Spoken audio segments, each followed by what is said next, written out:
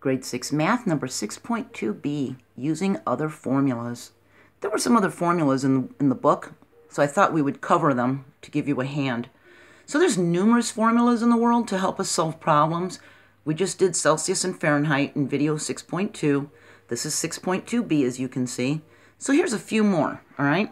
This is the heart rate formula, and it's the recommended maximum heart rate in beats per minute during exercise for a person of a certain age. So what this means is how fast doctors recommend your heartbeat in minutes when you're exercising. And it depends on your age. Your age is going to make it vary. If you're young, you can have a higher heart rate. If you're older, you should have a lower heart rate, okay? So here's the age, N. R is the heart rate. What we do is we have 206.9 minus 0.67 multiplied by n. And remember, when the variable's next to a number like this, it means we're going to multiply it, okay? So we're going to do a 20-year-old, all right? It doesn't matter if it's male or female, it's just a 20-year-old. So to find this heart rate, we put the 20 in where the n is, knowing that we need to multiply them, and we need to follow the order of operations. We're going to multiply first. 0.67 times 20 is 1340. Knowing that there was a decimal point here, we counted the hops in the equation and put that many hops into the product. So we have 13.4. We subtract this from the 206.9 and we get 193.5 for the maximum heart rate for a 20-year-old while exercising. Isn't that kind of cool?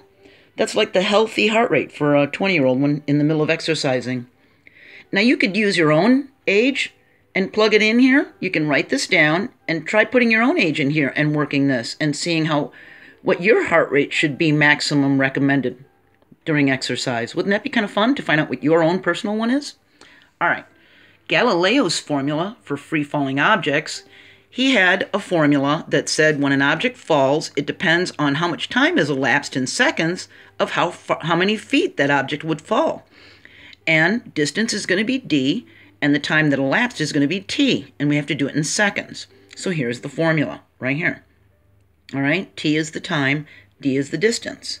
If you notice, we have an exponent here too. So a man drops a tomato from his balcony, and we want to know how far that tomato is going to fall in 2 seconds. So we put a 2 where the t is, and we see that it's an exponent, and with the order of operations, exponents are going to be done before anything else, before any multiplication. So 2 times 2 is 4, okay? So now that's done, that exponent's done. We're going to multiply it by 16, and we're going to get 64 feet in 2 seconds. That is one fast tomato, isn't it? 64 feet in 2 seconds? I hope he didn't hit anybody in the head. All right, perimeter of a rectangle formula. Remember, perimeter is the distance around an object, like the fence around a backyard.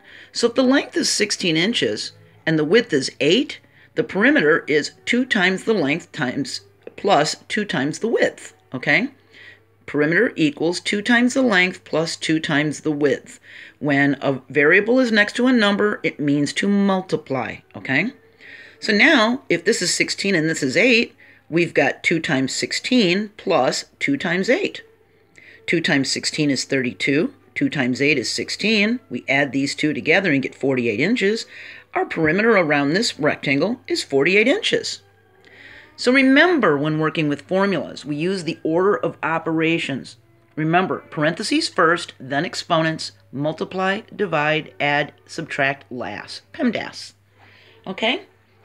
So you can try these formulas on your own. I know there's some work in the book, and for those of you who are not using the Go Math 6th grade book, I'm sure these will be helpful to you too. All right? Keep up the good work. Keep plugging along. Progress is being made, and I'll see you next video. Bye.